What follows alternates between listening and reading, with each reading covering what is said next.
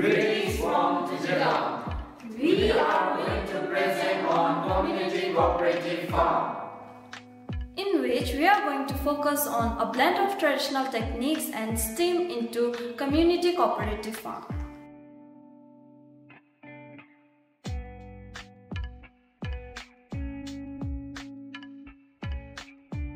Hello, I'm Bimdima from 11th Science. I contributed to the design and the construction of greenhouse and developed automatic door using Arduino kit. I also use mathematical concepts of measurement, science, technology and aesthetic in our design. I'm Metin Kelsen from 9. For this exhibition, I took the roles of carpenter, electrician, painter and designer. I am Anil Subha of Land Science. In this exhibition, I contributed by setting up the soil moisture sensor inside the greenhouse, construction of the fence around the farmland, and assembled the improvised microscope. Hello, I am Premika Gurung from 11th Science and I have contributed to the designs and constructions of the farmland and developed an ultrasonic rudder to protect it. I also applied the STEAM concept in our design.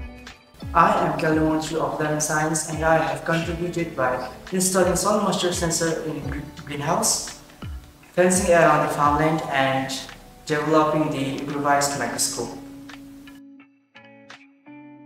In recent times, electric fence have become ineffective at protecting the farmlands from wild animals. Therefore, the farm boundaries are safeguarded by Rudder technology to detect and alert the presence of approaching animals by emitting high frequency of sound waves. This rudder is calibrated for a range of 40 cm, but in practical use, it can also detect the presence of animals based on the separate fence.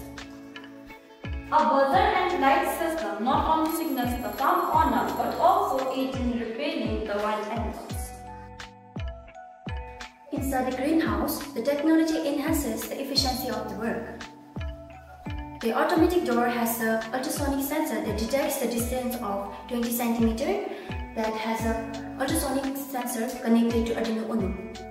The workers can enter hands-free, making the works easier. And the buzzer goes off whenever someone enters. Soil moisture sensor monitors the soil, ensuring the optimum crop health. This system decreases the manure walk and improves the greenhouse efficiency. An improvised microscope is employed to study and diagnose crop diseases, enabling them for timely intervention and better management practices. In our improvised microscope, the raw materials required are wooden plank, 2 bottles, 2 lenses, a permanent slide, sellotape, scissors, and a cell phone. And in this project, we use the cell phone slide as the light source, which passes to the permanent slide. Now the light passes to the specially designed black hollow bottle, where the unwanted reflections are minimized. At last, the light reaches the eyepiece, where the image is being captured by the cell phone. With the help of many technological devices, especially laptop, we can share the captured image very easily. Now, we plan to share this idea to many other nearby schools in Dahana, especially where there is lack of microscope. Our exhibition also features in traditional farming techniques including wooden vegetable chopping and plow.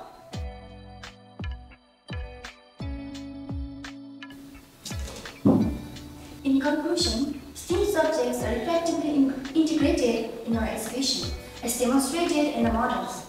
Mathematical concepts are applied to ensure precise measurements in building a greenhouse, with careful attention given to aesthetic.